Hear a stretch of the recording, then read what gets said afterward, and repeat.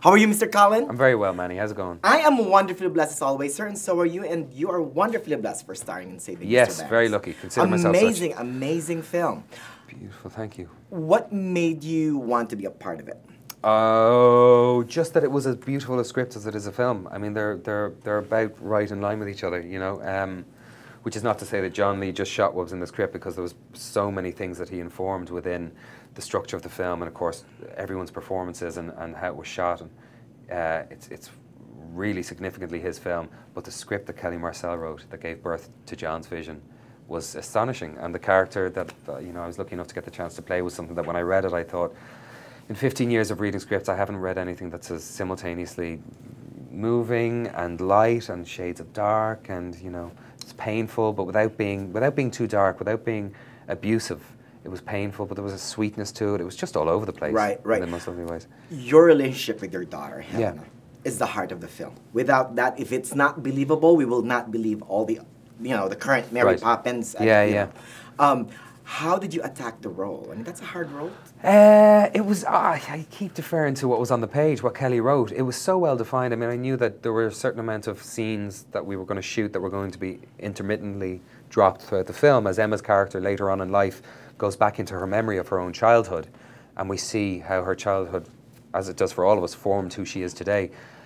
So every time we went back, having only a few number of scenes, every time we went back, there was a particular state that the character was in, and a particular place that the relationship between him and his daughter was in, and it was kind of this disintegration that was taking place emotionally and physically, and so it was fairly clear to me, and it was just so beautiful. It was, and working with Annie Rose Buckley as my daughter, I mean, she was just amazing, and we just seemed to be a really good pair. You know, she was a joy to work with, and some films, and you have to push them into being. They need cajoling, and they need to be in the script meetings, and this doesn't work, and that line, and can we change that, and another take. This film felt like it wanted. Just organic. It felt like it wanted to be told.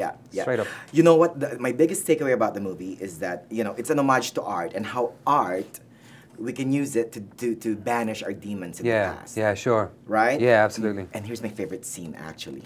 Very slow, very quiet. Yeah. When the character, you know, passes away, there's a alcohol bottle that the daughter puts in, and that I mean, she's so forgiving. No, absolutely. And yet she doesn't forgive herself. Yet she carries, as children do, she carries the burden of guilt for the hardships that her parents experience all the way through her life.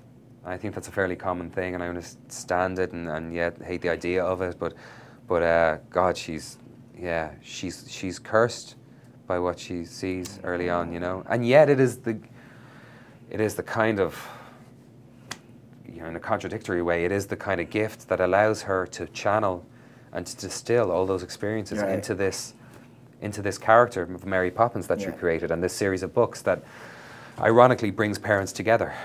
I will not drink again. I know. This afternoon. And then, of course, I will not drink again this afternoon. And who doesn't want to have a daddy like Colin Farrell? Yeah, I don't know, man. That's a longer conversation for another time. Cheers, Manny. Good to see you, man. Nice to see you.